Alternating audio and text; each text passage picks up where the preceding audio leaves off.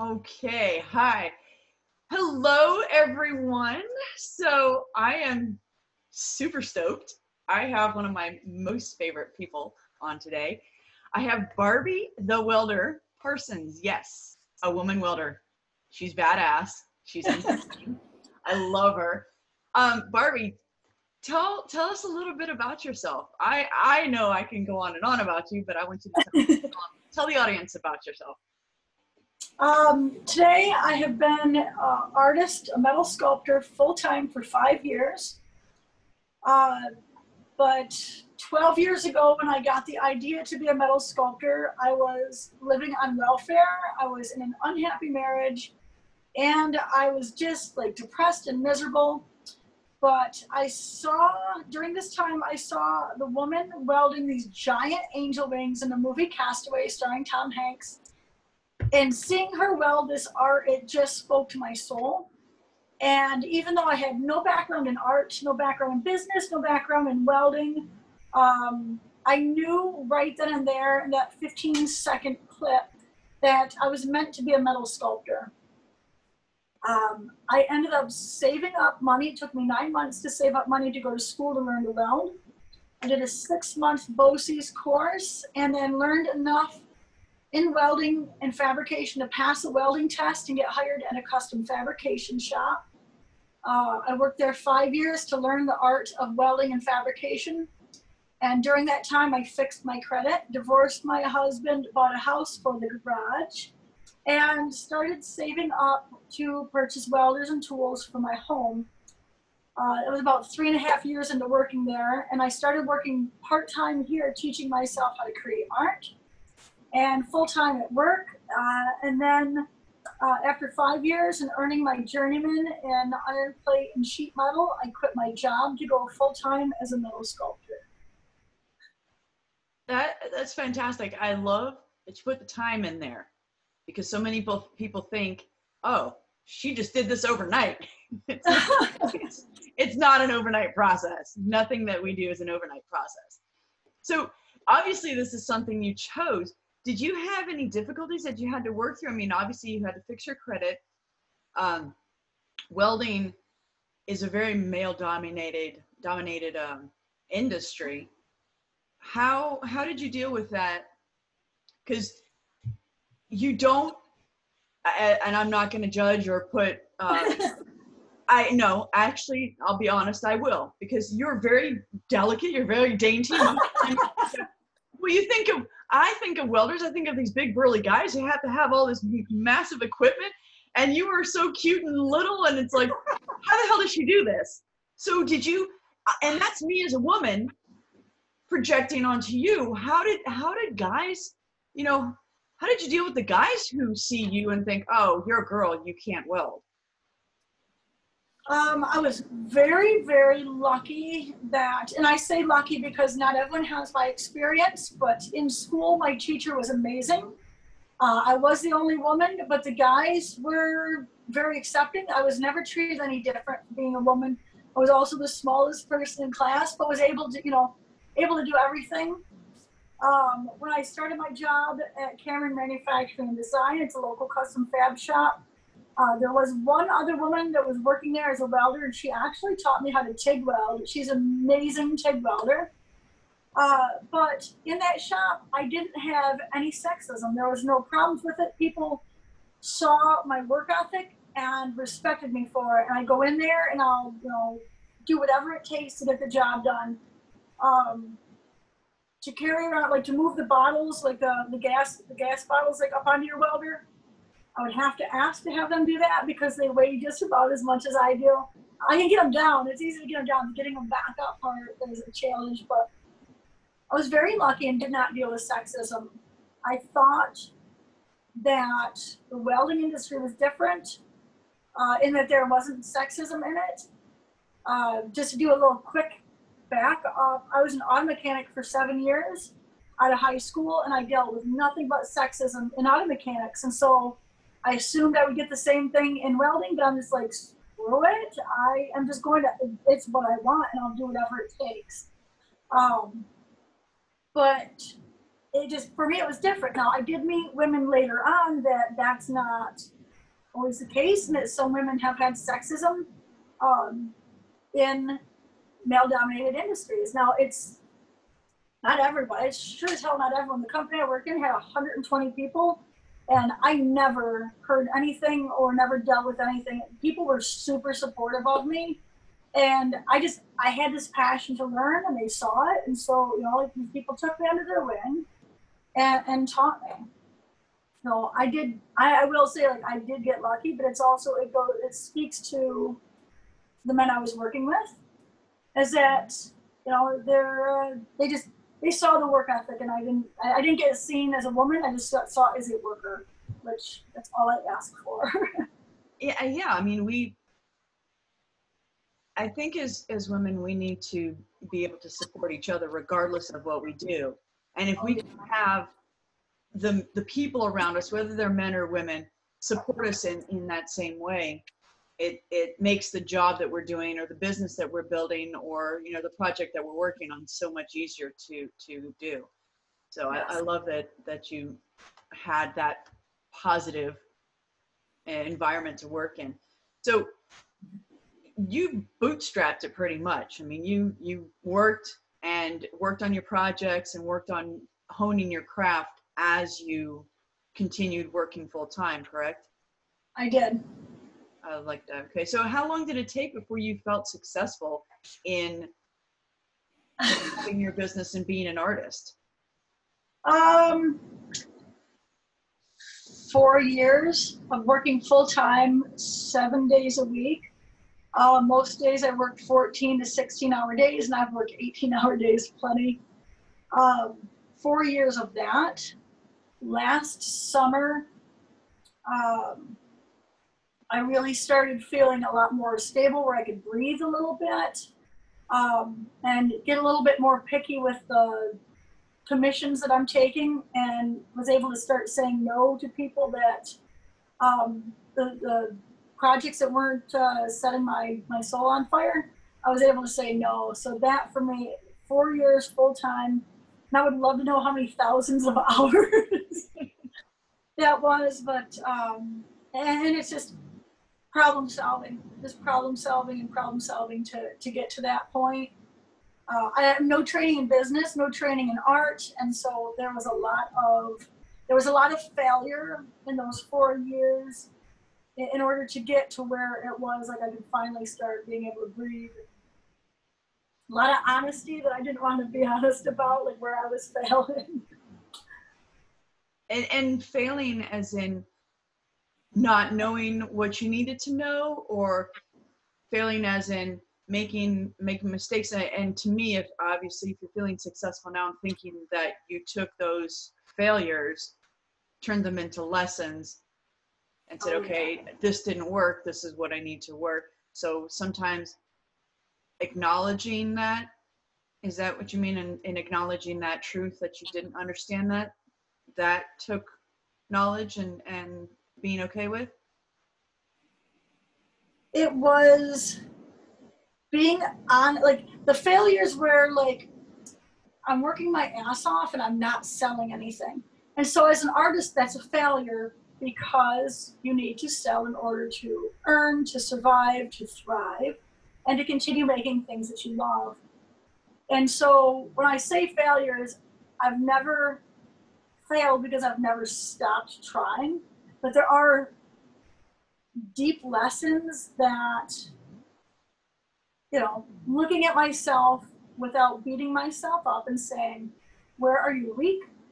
Where can you strengthen? You know, what is the one thing that you can work on today that's going to, like, give you the most, like, to bring you forward the farthest? You know, what's something you could do today? And for me to start looking at myself and just saying, and I actually learned this early on. I was very lucky. About 9 months into being full-time, I was failing magnificently. I had $35 left in the bank. And I maybe sold, I think, $65 worth of stuff in that 9 months. $65, not $650. So I call it, I was failing magnificently at a high rate of speed at that point. And what saved me was my willingness to say, to sit down with myself and say, what is working? What is not working? What can you do right now to change this? And so realizing that I sucked at sales, and by sucked at sales is I wasn't selling at all. And I'm not a dumb person, but I just didn't realize, and like it sounds stupid saying it, but I didn't know I had to sell stuff. I don't even know what I thought, but it was just like, I just knew I needed to create the art. And everything else after that was an afterthought. It wasn't even an afterthought. I didn't think about it. I just was making art, and I had stuff piling up, and every now and then I'd post a picture on Facebook. I'm like, oh, I made this. But looking at myself honestly and saying, where are you weakest? Where can you strengthen yourself without beating myself up and just going to work? Like absolutely going to work. And so every single time I've had a failure, I call them stepping stones. And so like I've taken my failures, I've made them into my stepping stones, and I've used these stepping stones to get to the success. That's spectacular.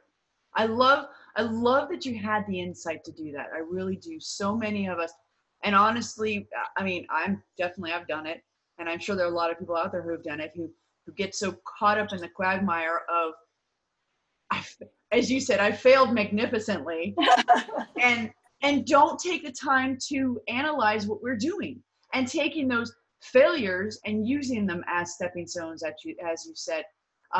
I'd love to talk to you more about that, and we can do that at a later date on another podcast, another YouTube. But because I think that that's something that we really could dive really deep in, as far as, how you came to that realization and all that kind of stuff. Thank you for mentioning that. I really do appreciate that. Do you have written goals? Yes, I do. I have a lot of goals, but I have end game. So I have end game. I have 6 things that are deeply important to me. And everything that I do in my daily business, whether I'm in my shop, whether I'm making videos, writing a book, regardless of what I'm doing, those are the goals that are in my mind. Like everything I do goes to support those. So technically are goals, but I have, like one of my main things is I want to donate millions of dollars of art supplies to after school programs in areas with like low income areas, because that's what I came from. And so I want to put art into these communities, hoping that that art will help enhance their lives like it has with mine.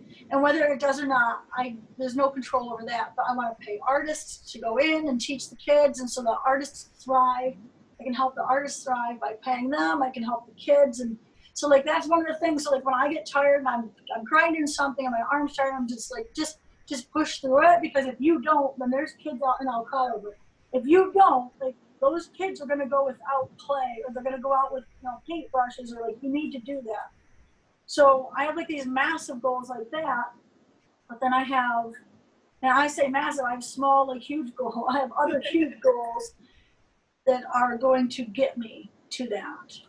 So yes, goals, and there's a lot of them. Do you have them written down? I mean, do you have a vision board? Do you have something that that shows you? I mean, if I'm a visual person, so I'm thinking, okay, I need to have something in front of me. But I know that not everybody's like that. So are you someone who has to have it in front of you, or is it somebody that, are you somebody that as long as you keep, telling yourself in your mind, okay, I've got it, like you said, kids aren't going to have clay. They aren't going to have a paintbrush. Does that work enough to motivate you, or do you need to have that visual as well? I am visual as well. I have a 3-foot by 4-foot vision board in my bedroom that I have stuff written down on, that my mission, and that I have those 6 things that are deeply important to me. And it's something I see on a daily basis, like several times a day. And it's stuff that I definitely love to visualize. And so like as an artist, that's what I've got. Like I wake up and it's there and constantly front of mind. Yeah, I love that. That I know for me is very important to have those pictures and that image, so that I don't forget where I'm working. Sometimes you get so engrossed in what you're doing and what's going on in your world, you forget where you're headed. So I love that.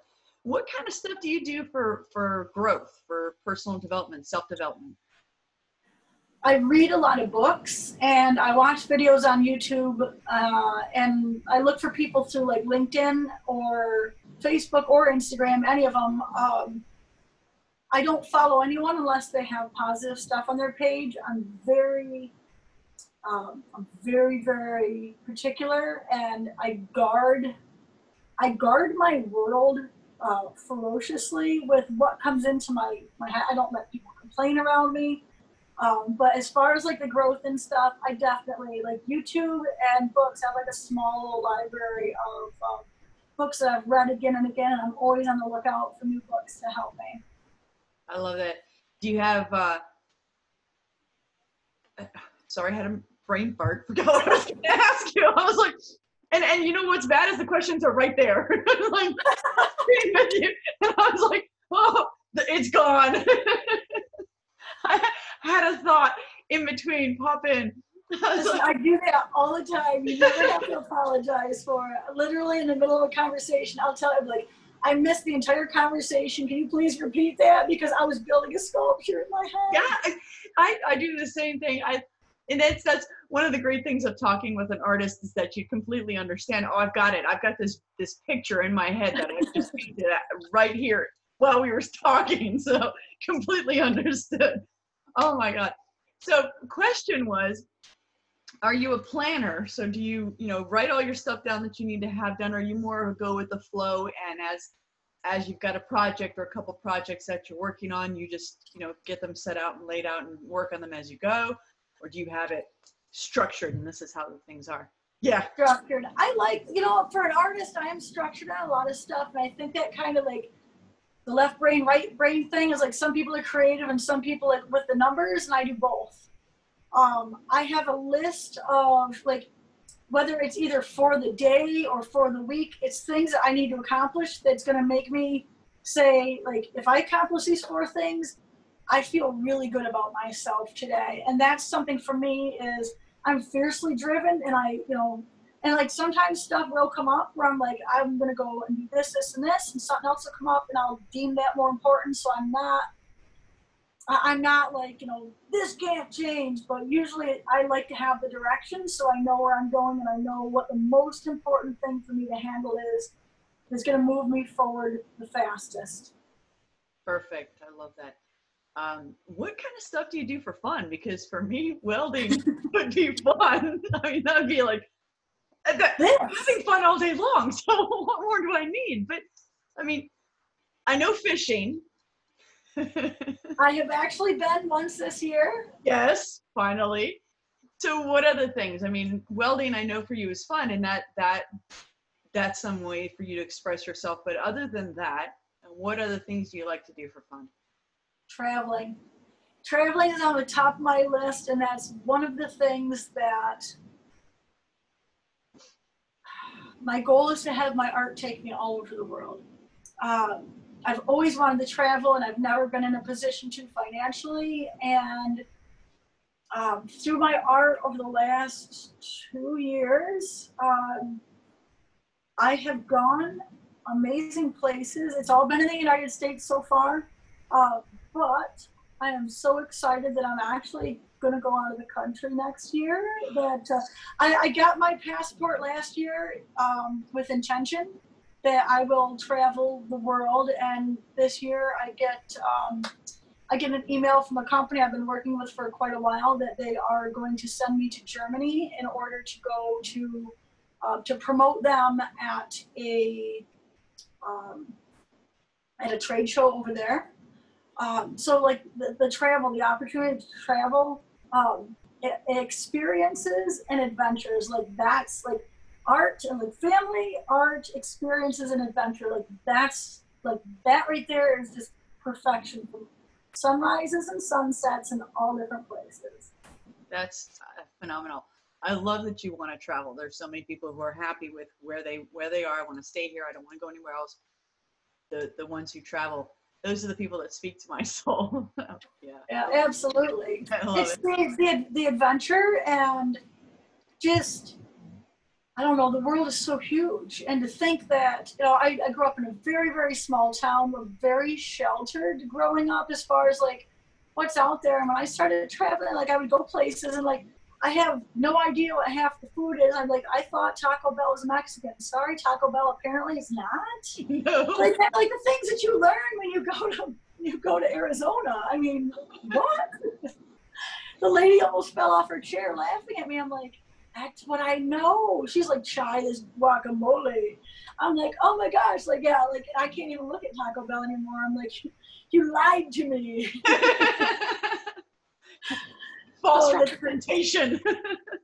Yeah, which I still love Taco Bell. I can't even lie. I love Taco Bell. Oh my gosh. So, do you have women in your life or women that you know of who inspire you? Absolutely. My mom, first of all, my mom did some really amazing stuff. Like, my mom was an artist, and this is something I didn't really think about, but she's a stay-at-home mom. She made my clothes when I was a kid. I mean, like, who does that stuff, right? And then she actually was a cartoonist, like a professional cartoonist when I was really little. And this is back before, like, you know, emails and all that. And it's like she would create a cartoon and draw it and come up with the funny stuff. And then she would send it to all these different magazines, like snail mail send it.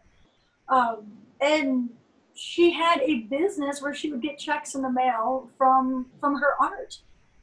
And so for me, and we're talking like, she had stuff in Playboy, don't judge. She had stuff in Playboy. I was like, my mom is like the sweetest, most innocent lady ever, right? She's like the church lady from Saturday Night Live. And I'm like, literally got like cartoons and play. I'm like, what?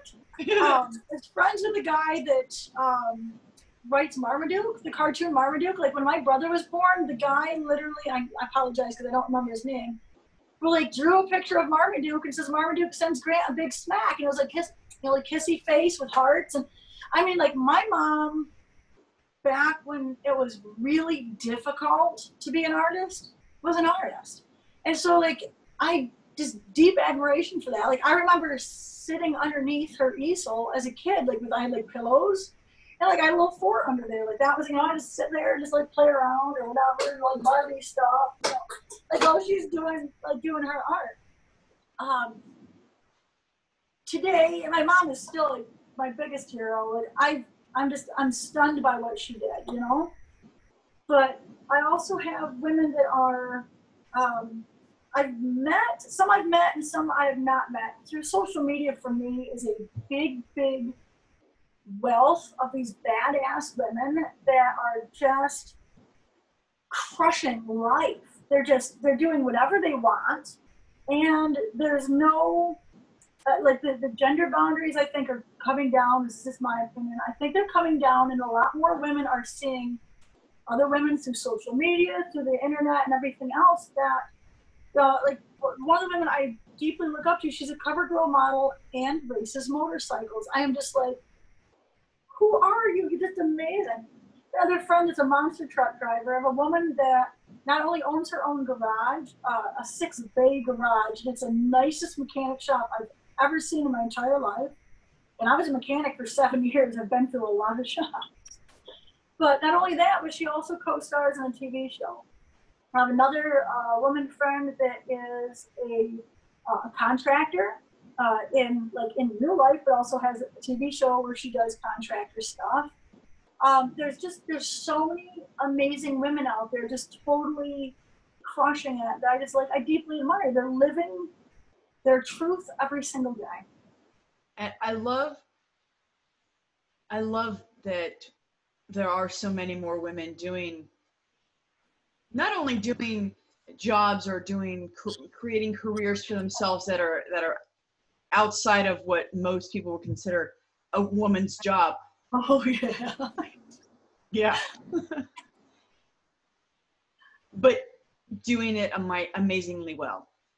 And that's one of the main reasons why I'm creating this channel and this podcast, is because I want to share with more young women, my granddaughters. Oh yeah. Honestly, anything that you want to be, you can be, you know. And there was a time, and even for my generation, and I'm not that old, you know, 50 is not that old for, you know, having that that boundary come down and being able to do the things we want to do. I mean, when I look at you and you're a welder, I'm like, oh, that's freaking amazing. You know, I mean, yeah, it just is. I know that I've been in that industry, so I know working in construction, there are not very many women out there who are doing that side of the laborer side. It's been such a male dominated industry. Oh, yeah. Automobiles and, you know, all these things that those lines are blurring, and it's phenomenal to watch. It's absolutely phenomenal to watch. I have a couple questions that I didn't send you. I don't care. I Send it. No, I'm good. I'm good on the fly. So earlier you were talking about books that you reread.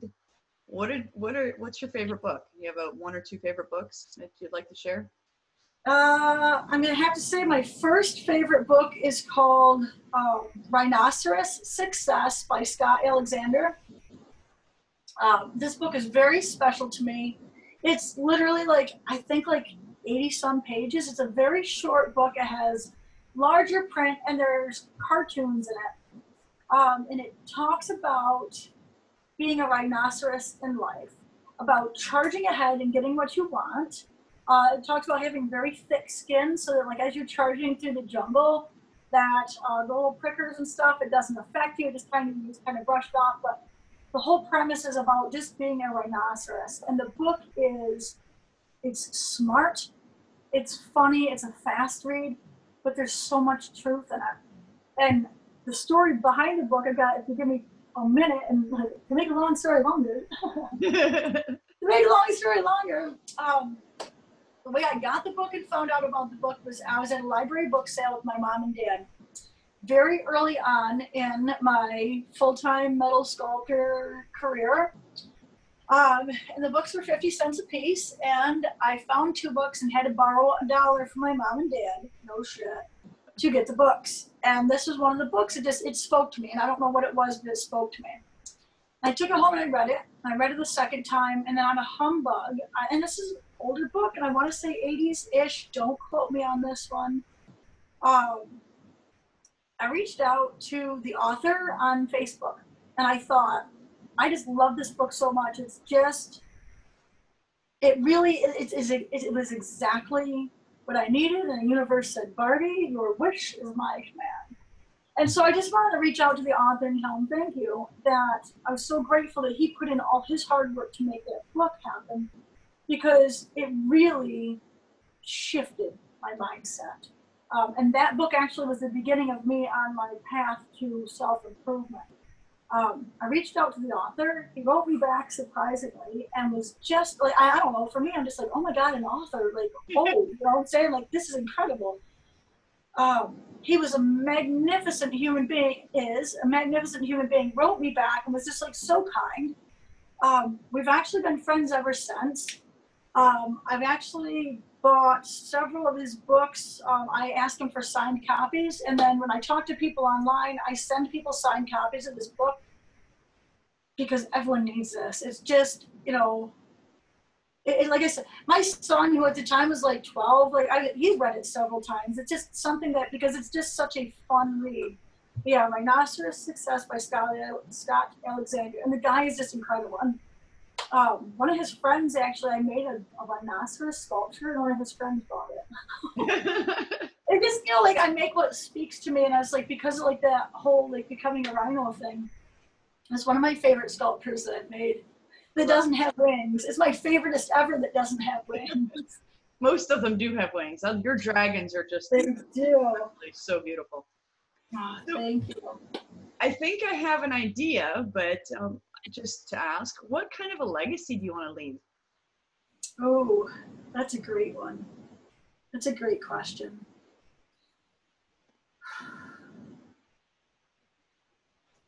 It is of utmost importance for me to teach people, to inspire people to thrive emotionally and financially, because I know how soul-crushing it is to not to. My main focus is kids and artists, entrepreneurs, but honestly, it's anybody. It's anybody who's willing to listen. I went through deep depression, and that'll come out in my biography someday, like how very deep the depression was. I went through hell, my own choices, and I'm very, very grateful for everything I've ever been through. But not like we're just barely surviving. You know, single mom, 2 kids, no child support. Just have had to survive for a long time. Art has changed everything for me. So to be able to take something I'm madly in love with, my art, it is of utmost importance that I inspire other people to follow their dreams, and by now, not follow them, but really just like crush the crap out of them. Like just go live your dream and do whatever it takes as long as you're not hurting anyone else. That, you know, so that you can like make choices that make you happy. You know, like if you're at a job and you're schlepping to work every day and you're not happy, like I just want to inspire people to go and find their way, go and find the stuff that really makes them happy.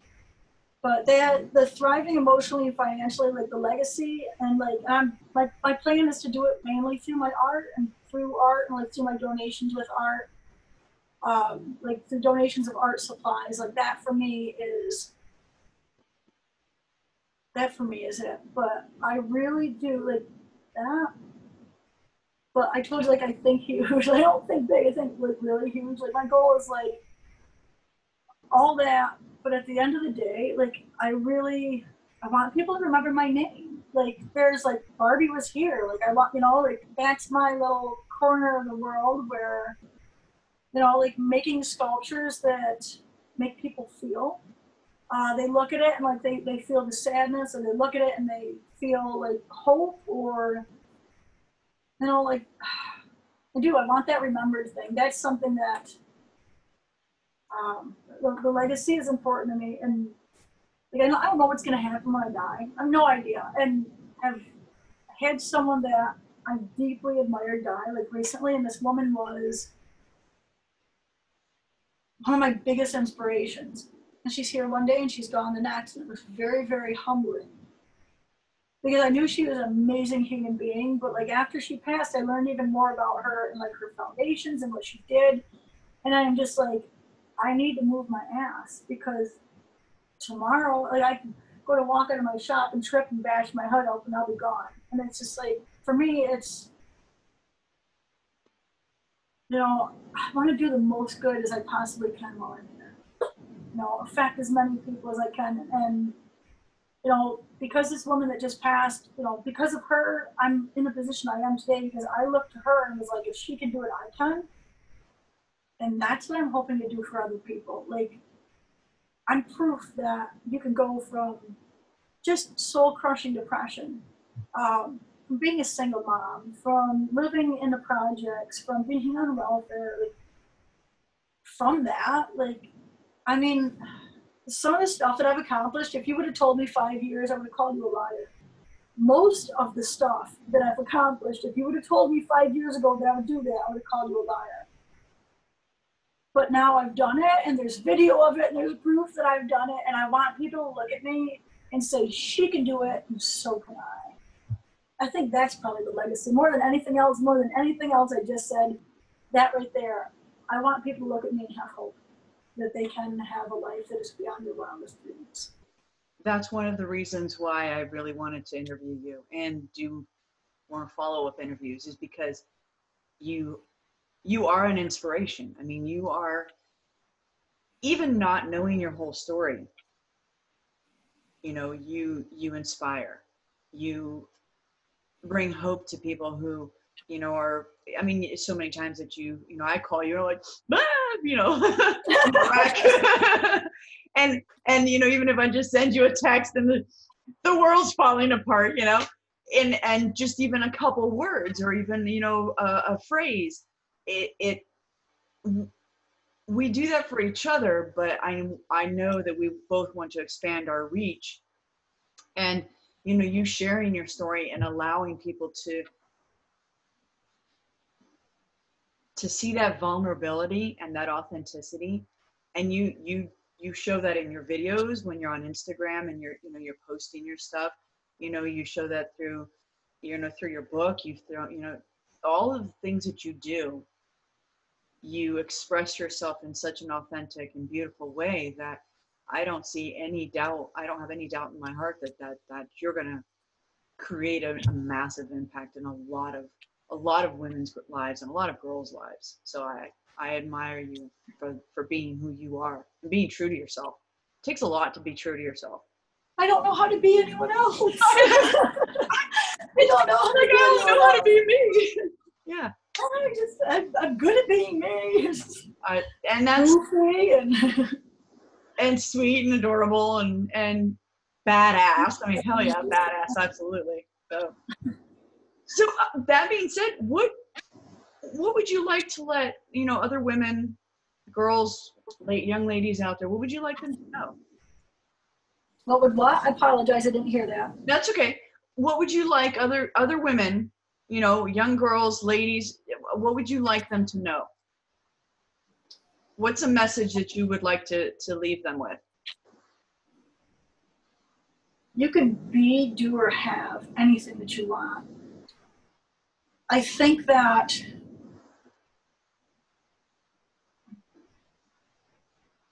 in society, in the past, women have been brought up to be these Disney princesses that, with all due respect, I love Disney and I love Walt, I love his vision, but these women, with all due respect.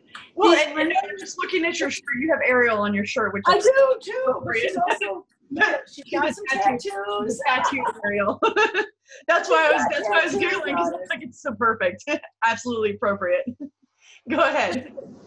But we're brought up with these fairy princesses from Disney that are in need of rescue. And for whatever reason that message is being put out, and I love Disney movies. I love Disney movies. But if you really look at it, all these Disney princesses need to be rescued, and they're waiting for men to come and rescue them. And listen, you're not a Disney princess. Go and rescue your damn self. No one is coming for you. Go out and do stuff for yourself. Go out. And I'm not saying like this, I'm not saying men are trying to hold us down or anything else like that. It's the last thing in the world. Women and men need to coexist. We both need it. And men need to rescue their damn selves too. Stop being scared to go out and be a nurse. You know what I'm saying? Like, go be a nurse because you're good at it. Men get sexism too. And it's something that I don't think that we as women always think about. We're all like, oh, we're us. And that's good. But I just think everybody in general just needs to understand that there's no one coming to rescue you. If you want a great life, if you want beautiful things, if you want to travel the world and adventure, then go do it. Find inspiration through people online if you don't have people in your life, because not everyone is lucky enough to have supportive families and everything else. Shut out all the noise. If people are being negative, get rid of them, or at least distance yourself from them to a point. And I know it's hard with family, but we are so impressionable.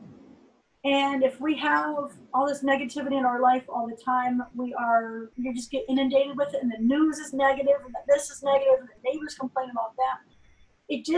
It's like this energy that just kind of sucks your will to live. And I think that we're so used to all this negative, you don't always realize that you're not even, you're not in this great place. And so by being very thoughtful about who and what you let into your life, but also understanding that no one is going to come and rescue you. You can have a life that is beyond your wildest dreams, but you have to go and do that for yourself. And listen, it's not going to happen overnight. It is a long process, especially if you're like me or anywhere near like me, being on welfare and being on government subsidized housing. And I was working my buns off, but still couldn't afford to, afford the housing to put my kids and my family in. But I made a decision, and it all started with that decision. And everything else came from that. I decided that day that I'm going to be a metal sculptor. And I never once diverted from that decision. Everything I did from that moment on went and supported that decision. And everyone was like, you're batshit crazy. You don't know art, you don't know this, but it was just like that decision, you know, put my earpluggers on and like, you know, block everyone else out. I'm like, this is what I want for me. This is what I know will make me happy. And I know eventually it's going to help support my family. And I mean, like, I had no idea what it was going to grow into, but making a decision and cutting off all other options, but also being flexible in how it happens. So I didn't know how it was going to happen. I just knew it had to happen. But making the decision and being willing to do whatever it takes to go after it, and then blocking other people out. That's a short version of all that. I appreciate you breaking it down, though. I do. I appreciate you taking it. You could have just said, block out the noise, block out the negativity, and get focused on what you want to do. But you expounding on that makes it more personal, makes it a lot easier for people to gravitate to, because they're like, okay, look, I see Barbie.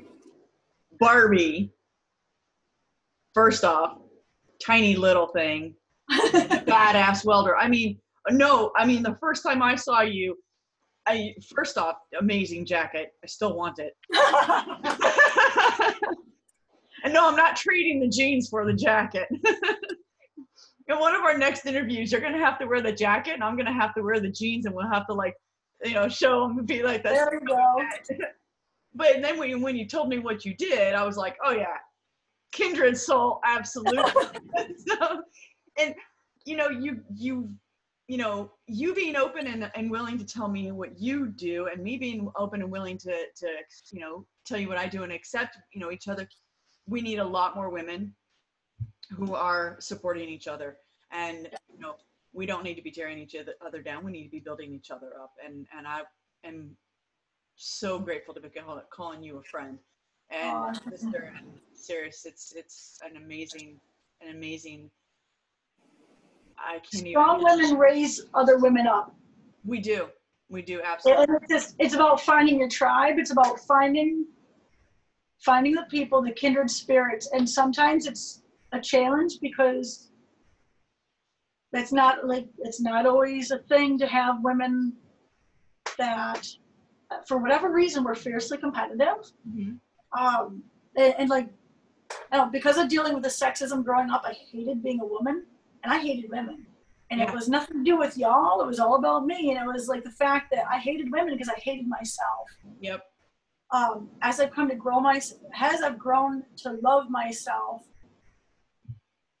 through my art and through like what I've been through, I actually found, you know, like by loving myself, I love other women. I find women that are just like yourself. Like they're strong. They're out there raising each other up.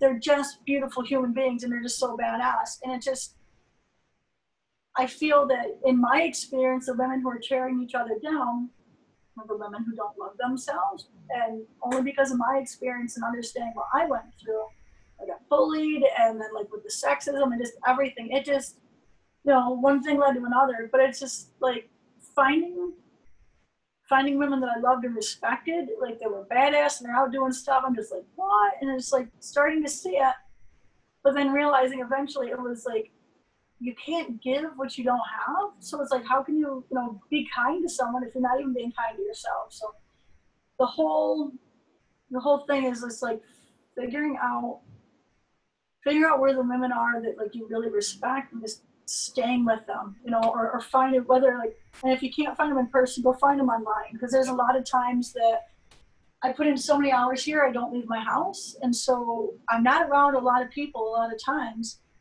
and so I like, when I'm freaking out, I got to reach out to people, and I'm just like, I'm freaking out, I could use some help right now, kick me in the butt and tell me that everything's going to be okay or whatever. But like having that communication, but having the friends and the people I could reach out to is priceless. Yeah, I think that is going to be another one of our interviews and talk about, because, you know, just get on here and just talk about, you know, self-love, and through self-love being able to love and appreciate other women, because I really think that is imperative. So one last question. What's one question that I didn't ask you that I should have? What are your goals in the next 5 years? That's fantastic. Okay, so answer the question. I have an idea what it might be, but I am in the process of creating a television show that is going to, I know, right? I'm batshit crazy for doing it, but someone else before me did it and they figured it out, and if they can, I can too. I'm going to create a television show that is a reality show that showcases artists and showcases the welding industry in the most magnificent light. It's going to help artists get their art seen. It's going to help them sell art, and the winner is going to win money.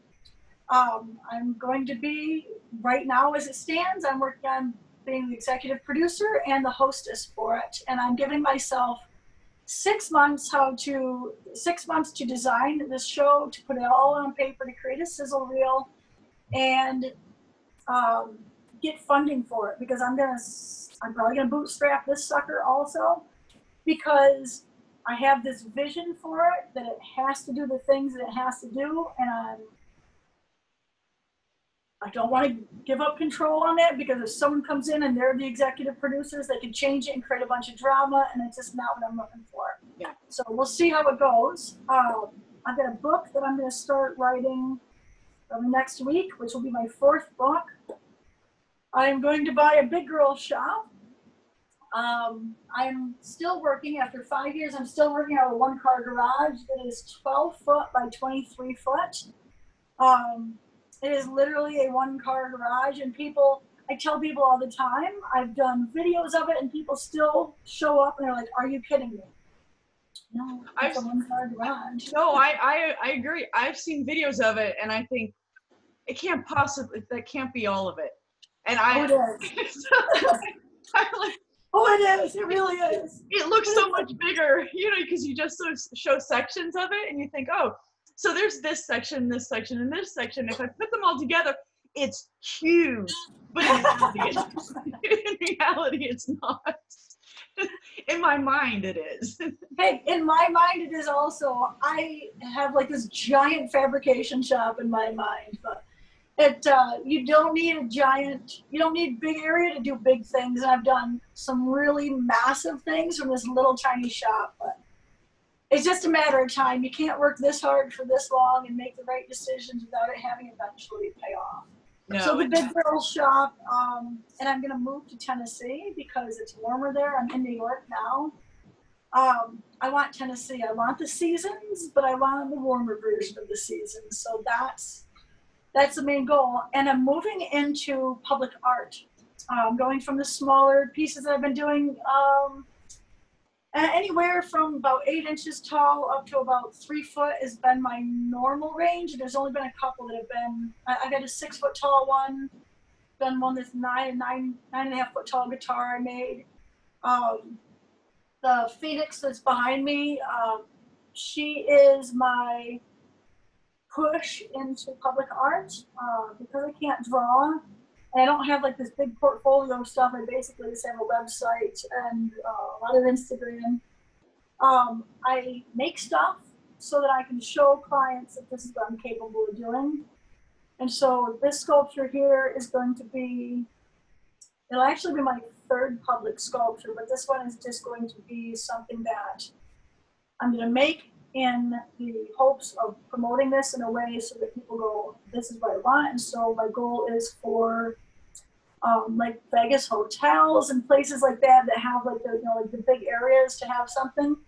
And she's going to have fire on her because I'm going to learn how to do that too. So that's one of the areas that I want to also go into. So and there's going to be so many more things coming along that I don't even know are coming along yet, because the last 5 years was freaking magnificent, and I never would have guessed. So all those things, yes, plus a whole bunch of more stuff that I have no idea what's coming down the pipe. It's coming. Just being open to the universe to allow for whatever's coming through. Oh, yeah. Yes. Send it my way. Absolutely. Oh, yeah. Absolutely. Barbie, thank you so much.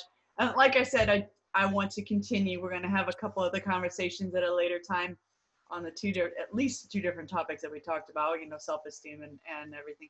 But I thank you so much. I really appreciate you being a part of this. I greatly admire what you do, and you're an absolute inspiration. Thank you very, very much for doing this.